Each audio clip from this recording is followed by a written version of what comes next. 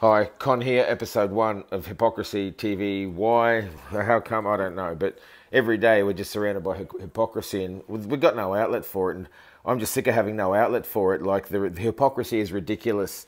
Like a living example right now, an immediate example is I'm just watching the news and the Moreton Bay area is going to get severe, quote unquote, rates increases due to the money required to accommodate the 40,000 new houses that are getting developed in the area. So those streets, those houses need infrastructure to service those houses.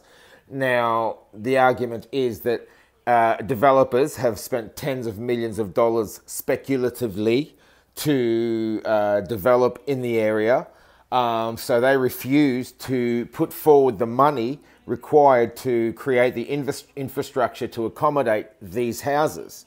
So the council, government, whatever, has deemed it appropriate to pass on that expense. They need 40 million or billion. Who the fuck knows these days, right? 40 something, right?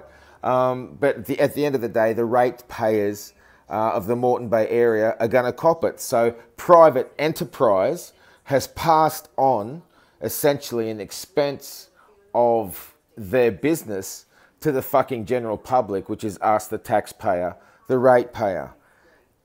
What? Come on.